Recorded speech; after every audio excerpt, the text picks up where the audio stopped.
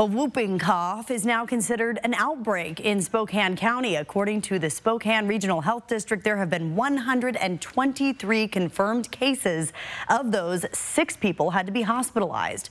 There were no reported cases of whooping cough in 2023. To put it into perspective, this disease is highly contagious. Symptoms include coughing violently and rapidly, causing a whooping-like sound, sneezing, fever, and sore, watery eyes. Health officials in Grant County say most of the reported cases there happened in people who have not been or were not up to date on their vaccines. And it's not just in Spokane. Cases are up across the inland Northwest. In Grant County, there have been a total of 60 cases since June. County health officials say these are the first cases in that area since 2019. In Grant County, there are 60 confirmed cases. There are 54 in Whitman County and 278 in North Idaho.